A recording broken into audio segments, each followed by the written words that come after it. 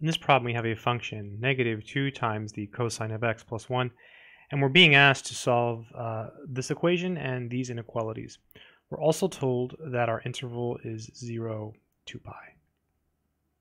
Let's go ahead and work each of these out. So solution.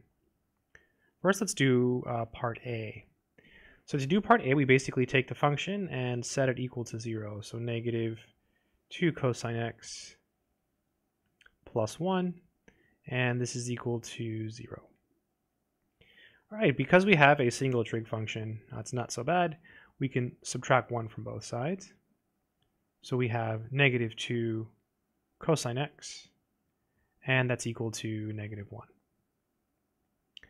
Because the cosine function is being multiplied by negative 2, we can undo that by dividing by negative 2.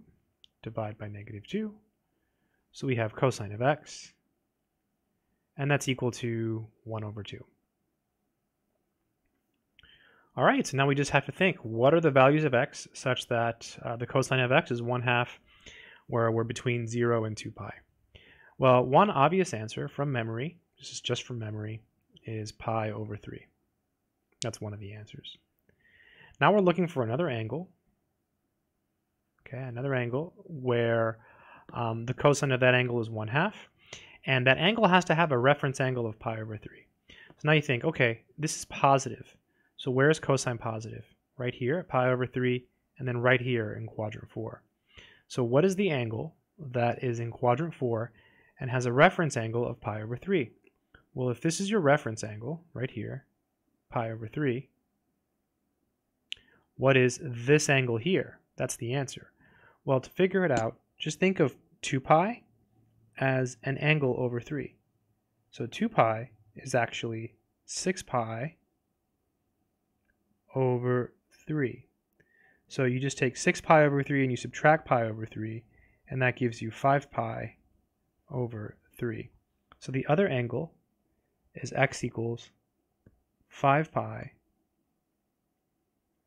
over 3. Okay, so now we can do the other parts, part B and part C. To do these, I'm going to rewrite our function down here since I scrolled down and lost it. So f of x is equal to negative 2 cosine x plus 1. And I'm going to draw a number line. So here's our number line. And then we're including 0. Actually, we're not including, it's a strict inequality, but I'll include it just in case. And then we have 2 pi here. Yes, we might actually use 0. And we plot our numbers, so pi over 3, and then here we have 5 pi over 3.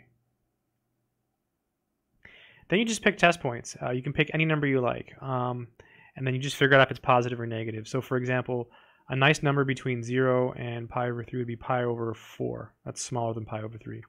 So let's plug it into our function. F of pi over 4 is equal to negative 2 cosine of pi over 4, and then plus 1.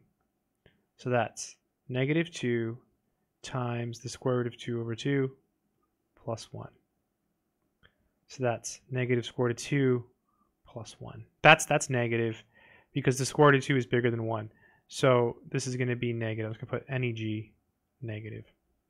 How about a nice number between 0 and between pi over 3 and 5 pi over 3 rather. How about pi over 2? So f of pi over 2, that would be negative 2 cosine pi over 2 plus 1. And the cosine of pi over 2 is 0, so this would be negative 2 times 0 plus 1, so you just get 1. So this would be positive. And last but not least, we need an angle between 5 pi over 3 and 2 pi.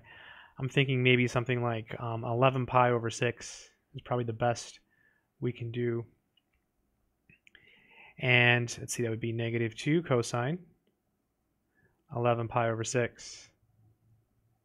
Falling off the screen here, plus 1 equals negative 2. The cosine of 11 pi over 6 is the square root of 3 over 2. And that's plus 1.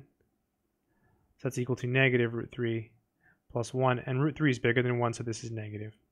So did that pretty fast. You can use a calculator, I guess, to do all of this. Most people probably do. So now we can write the answers where it's less than 0. So for part B, it's less than 0, so that would be bracket 0 to pi over 3,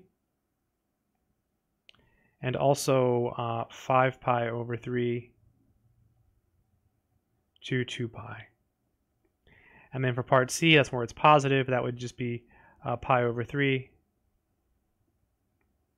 Rather where it's negative. Oh, I did them backwards. So this would be, sorry, this is part C, and this is part B. And then positive would be pi over 3 to 5 pi over 3. Right, this is negative, and this is positive. And that's it.